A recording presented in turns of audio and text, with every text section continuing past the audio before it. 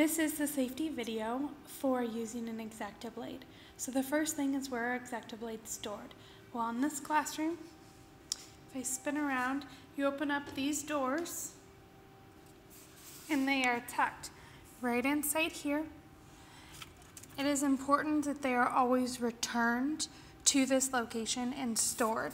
We can never accidentally put an Exacto blade into the orange containers because they're not allowed to be out during passing time. So they have to be stored and actually counted before we're able to leave. So once you have your Exacto blade, let me go ahead, and transition. You're also going to need one of these blue mats along with your Exacto blade. You're going to want some scrap paper, and I have a lot of options for scrap paper, but notice you don't need very much. This is just a little bit bigger than my hand is all you need. And then you're going to want a pencil. You're going to start by doing a bunch of straight lines, and then you're going to start making them up. Now, students often will want to know, couldn't I just cut randomly? Well, yeah, but then you won't learn to use the Exacto blade. The point is to make this just like a pair of scissors. So you take off your blade or the cap. This cap cannot be lost. If for some reason you can never find your cap, I know the gut response is I'll just put the Exacto blade away without it. Please don't do that. Please let me know that a cap is missing, because once we lose this 10-cent cap, we're no longer able to use this $10 Exacto blade. You essentially have to throw the blade away without the cap for safety reasons. So let me know if you can't find it.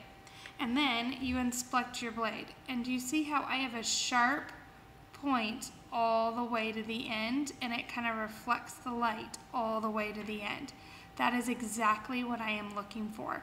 If for some reason the tip of it was missing or it appeared dull, I want to make sure to let the instructor know so that I could get it replaced. It's not safe. Also, if for some reason I break the tip off, it's important for me to let the instructor know. Most of the times we can't find it, but if we can, we should try and look for it. Okay, then you are going to push in the blade. Now, a lot of times when I see students, they're like, oh, their knuckles are white, they're pushing so hard. That actually is extremely dangerous because you will break the blade in half. So instead, it only takes the amount of pressure you would use like on a pencil. So the amount of pressure I push on my pencil to make the line is the same amount of pressure I need to push on my Exacto blade. So I hold it at the top, I push into the blue mat, and it's going to absorb the blade, so it's not going to feel like I'm cutting. I'm going to pull down, and I'm going to try and follow that line. So if the line's slightly crooked, I'm moving slightly crooked. Once I'm done, it will pull right away. Then I go on to the next line. You'll notice I kind of even hold with my finger as I cut. So my hands aren't under here, they're always here. And I would practice all of these straight lines. I would say 4 or 5 is a really good call. Once I've done that, I'm going to try and do this curlicue line. So notice, my Exacto blade hand isn't going to torque and pivot in a weird direction. My paper is instead going to turn. So I push the blade into the blue mat, which takes no pressure. Notice how little work my fingers are having to do. I pull towards myself. Now I got to a corner, so I twist my paper. Do you see that? Then, because your blade is still in the mat, as I'm working, this gets harder.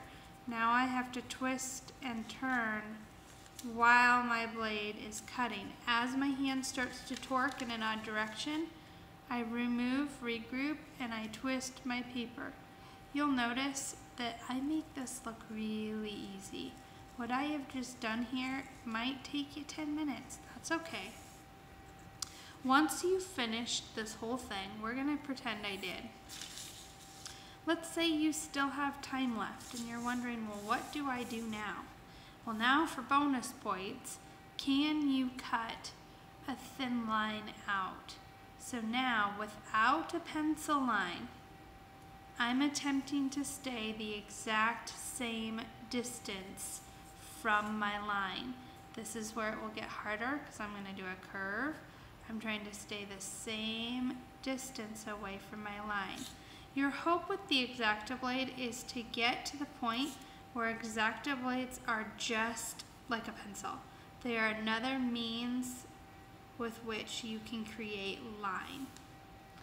So, it got a little thick there. But once you are done, the hardest part with the Exacto blade is putting the cap on. Students often don't think about it because like with a pen, you would just plop the cap on.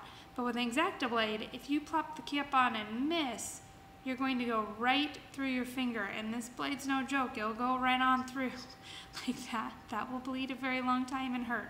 So very carefully, eye on the prize, put your cap back on. A fun little trick, I should have said in the beginning, is your caps can get stored under the corner of your blue mat and then they never get lost. Or if you have a bucket nearby, you can tuck it inside the bucket.